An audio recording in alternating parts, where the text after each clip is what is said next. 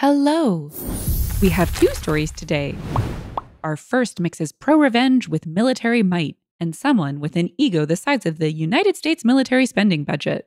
With that level of entitlement, it isn't long until they do something so embarrassing it's almost irresistible to make public.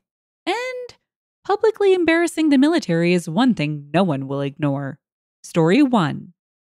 So this happened about 1.5 years ago, but I recently heard the news on how far my revenge went. I was a Navy enlisted service member and was stationed in Yokosuka, Japan for a few years before I got transferred back stateside. I worked in the main hospital that cared for service members and their beneficiaries.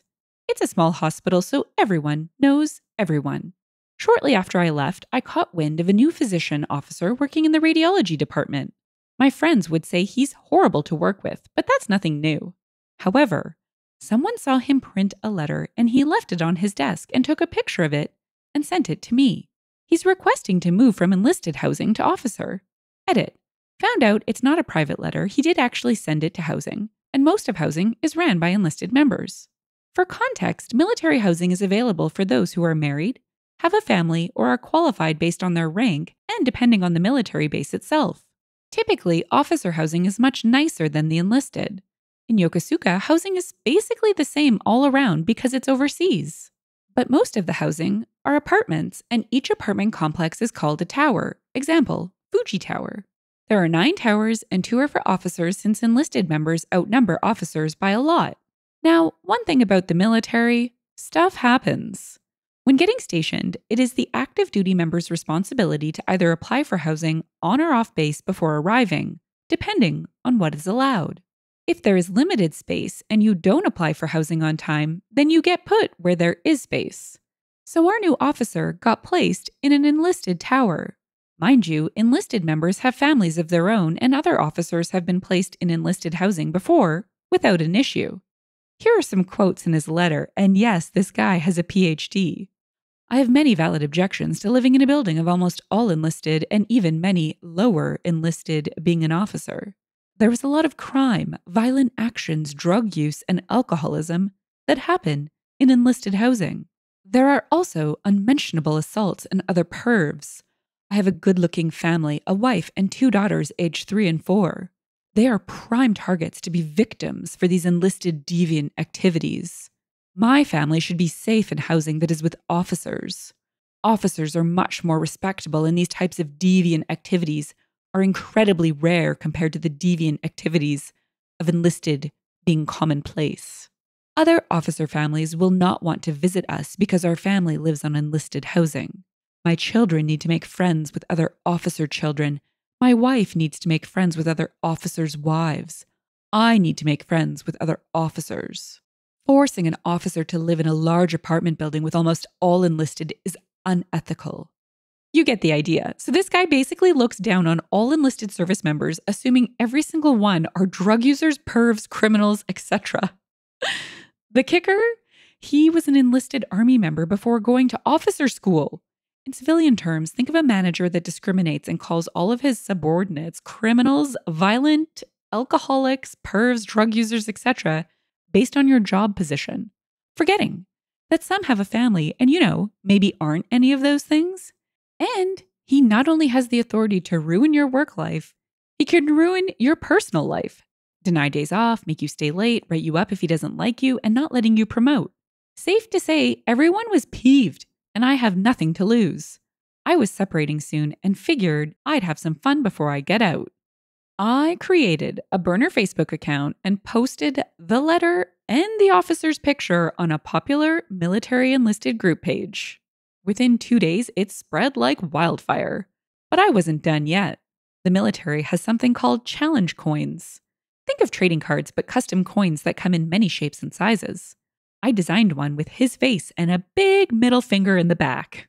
On top of that, I designed stickers to show how proud us deviants are. Other coin designs came from other people as well, but so far, I think mine was more popular. I sold over 70 coins to the initial person who originally sent me the picture at a huge discounted price, so she can sell them for a profit for herself.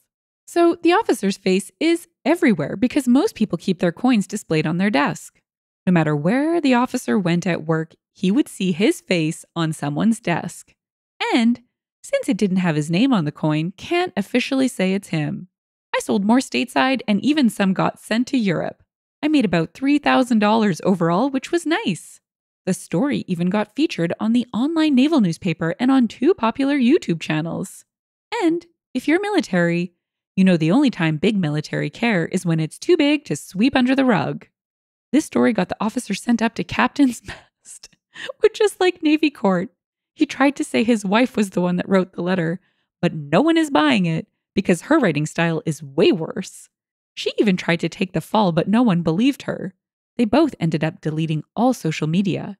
Due to this, he got served 3 UCMJ articles, which basically are his offenses. But there's more. When you're in the military, you have a deadline on how long you can be a certain rank. If you don't pick up, then you're kicked out. And because he's new and got served UCMJ articles, he won't be up for promotion and therefore was involuntarily separated. Also, the officer program he went through pays for his PhD. When the military pays for your PhD, you have to serve 10 years to pay them back. If you don't complete 10 years, you have to pay the military back with money instead of time. So, he lost his job and now has to pay back the military for his PhD, and since it takes a while for the paperwork to have him and his family sent back stateside, you can bet he socially suffered because no one worked with him. Edit. The hatchet became a symbol of enlisted deviance because his letter stated that 2 gangs were attacking each other with hatchets and other weapons at an enlisted housing unit. In the comments, Brown Mitt said, "I remember when this got international press attention. All the Navy said was he had been disciplined but would not release details. Thanks for giving the rest of the story." OP replied, "I found out from buddies who were stationed there when it all went down, and Angry Cops did a follow-up. Haha." Angry Cops is a really huge military content-themed channel if anyone is interested. Look to Windward said, "The thing OP is leaving out is that the lieutenant in question actually did send the letter, which would have been pretty bad even without it being leaked." OP added, "Oh crap, he sent it? My source didn't tell me that." Background War said, "I remember being in Yokosuka in the early 2000s. It was great if you were a young, single officer living off base. I later heard things got insane. Like you have to submit Liberty plans for approval, even if your plan was a quiet weekend at home. You can run into narcissists in the military, and it's worse since they have legal authority over you. It's always a warm feeling when these guys get what they deserve." Not What Waffles added, "I was in Tokyo in 2000. The Liberty plans really trapped you on base if you suddenly wanted to hit a club. Spontaneous actions were a no-go. At one point, we had to list exactly where we planned to go, even if staying on base. Crappy time." It really is scary to think of the power wielded by some people who shouldn't have authority in the military. But it's truly heartwarming to see how OP would not stand for it. The coins are the real cake topper here, though. They will serve as a reminder in perpetuity of what can happen if you utterly disrespect your fellow service members, regardless of your rank. Our second story mixes Hollywood entitlement with the Deep South in a regional folktale that became local legend. Even more fun is that this revenge was memorialized on the big screen and will forever be a part of history for everyone to see. Story 2. Please allow me to note well in advance this story is not mine. In fact, it's a rather popular story in a town I once lived in, Savannah, Georgia, and centers around one homeowner who got royally annoyed with a movie producer. There will be a note at the end about the fellow this story is about for those interested. Okay, so first and foremost, when movie producers are looking for places to set a movie that takes place in colonial or even 1800 cities in the US, due to the sheer number of parks, wide roads, and period houses, they will often select Savannah, Georgia. They'll pull all the Spanish moss out of the trees or trim it back, pour dirt on the roads around the squares, and effectively backdate that part of the city to fit most any place, even up to some having used the area as a setting for places like early Washington, D.C., and even places in Britain or France. Typically, when producers do this, they will pay each homeowner whose house is used as background flavor a couple $1,000s for the licensing to do so. That will be important later, trust me. They issue some rules like no electrical lights being visible, not coming out of any door that faces the street, and you have to move your automobiles away from the drive, if you have a drive. Well, 1979, a producer came from Hollywood with the intention of using Savannah for that very purpose. Specifically, the producer was from one of the big 3-letter TV channels and was working on making a made-for-TV movie, talking about the events after the assassination of Lincoln and the subsequent accusations of the doctor present at his death. The production went to the city to seek permission, and then sent an announcement out to each of the homeowners telling them of the various days that the shoot was going to take place. However, much to their downfall, they also noted that the production company would not be compensating the homeowners for the use of their homes as backdrops. This was met with some great annoyance by the homeowners, who turned to the city for help, only to be told that it was their civic duty to allow the use of their homes. Most everyone agreed to this and bit their lips. One homeowner, however, didn't. He decided to get revenge on the production, attempting to screw up their shooting every chance he got. He first started by leaving his car out in front of his house, only to have it towed before filming started. He threatened legal action against the studio, but that fell on deaf ears. He forbade the use of his home in some of the shots, but the production company got the city to make him back down. Eventually, enough was enough, so he waited, biding his time until he was certain they were filming. When the day came that his house was being used as a background shot, the homeowner grabbed a massive red World War II German flag and hung it out front of the house out of one of the top windows. The production company balked. They knew that this ruined any shot they'd use there, and what's more, they started to question just when he'd put the flag up. Was it just the one day, or had all the previous shots, some which showed the house from across the square, been ruined as well?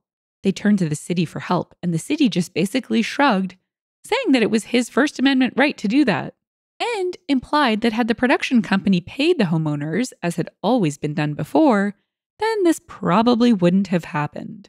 In the end, the production company had to end shooting and go to the homeowner begging for him to remove the offensive flag. He did eventually do so, but only after his lawyer got a contract in writing that required the production company to pay all the homeowners for having their homes in the shot. The flag came down and shooting wrapped in less than a day. Interestingly, it's said that in the movie in question, The Ordeal of Dr. Mudd, there are several shots where you can see a bright red World War II flag flying from one of the homes in the distance. That stunt cost a producer quite a substantial amount of money and pushed production back at least a year, while they tried to find every single instance that the flag flew in the background shots. This homeowner would go on to himself become very famous, though not for a good reason. Even so, he lives on among the legends of that city both for his revenge against a movie producer and his later brush with fame. The fellow in question is none other than Jim Williams. Williams was an American antiques dealer and a historic preservationist based in Savannah, Georgia. He played an active role in the preservation of the Savannah Historic District for over 35 years. Williams was arrested on May 2, 1981, for the alleged murder of 21-year-old Danny Hansford, with whom he had been having a homosexual relationship at Mercer House. After the subsequent 4 trials, a record in the state of Georgia, Williams was finally acquitted by a jury in Augusta in May 1989, 8 years after his arrest. Williams died in 1990 of heart failure, though AIDS is also suspected. He is the center of the story, Midnight in the Garden of Good and Evil novel, and later, Clint Eastwood's movie. In the comments, Tipsana said, Wikipedia says he didn't ask to be paid himself. He had asked for a donation to be made to the local Humane Society. Producers declined. OP replied, I didn't know that, though from everything I've heard about him, that does seem like something he'd have done. Smooth said, I read the first paragraph and the book Midnight in the Garden of Good and Evil popped in my head. Then I read the spoiler. Boom, I'm good. OP replied, yeah, to this day, when movies come to film in Savannah, the story is used as an example of why you don't hesitate to pay the homeowners. FireAd added, my aunt lived in Savannah for years, and I remember hearing this story around the time that Forrest Gump was filmed as an example of why movie producers knew to compensate the homeowners there for their inconvenience. I did not know anything about Jim Williams at the time, though, just that it was some guy who collected historical artifacts and restored a lot of older homes. Eclectics said, I mean, the not paying thing is crappy, but it really boils my blood that they were able to tow his car and then he couldn't do anything about it. Slippy Dippy Tippy added, it says he left it in front of his house, so it may be a city owns the road, city says you have to move. OP added, honestly, Jim was rather open about his sexuality. Well, in that it was something of a secret, sure, but a secret that every person knew about. At that time, in the Deep South, homosexuality was still criminalized in many areas, and honestly, police weren't exactly inclined to help a citizen who was as open as Jim was. So if a movie producer wants a car towed, and it just so happens to be the car owned by a known homosexual man, you bet the car is getting towed, whether the owner likes it or not. Well, that's one way to send a message and make your street undesirable.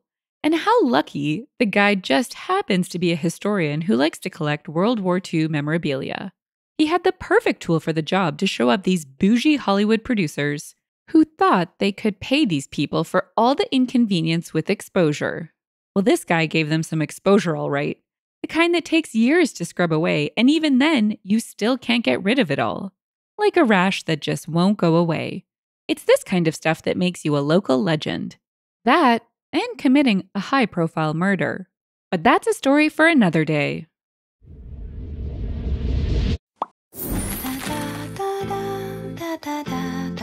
If you've enjoyed the story and would like to hear more, consider liking, subscribing, and leaving a comment. Thanks, and bye for now.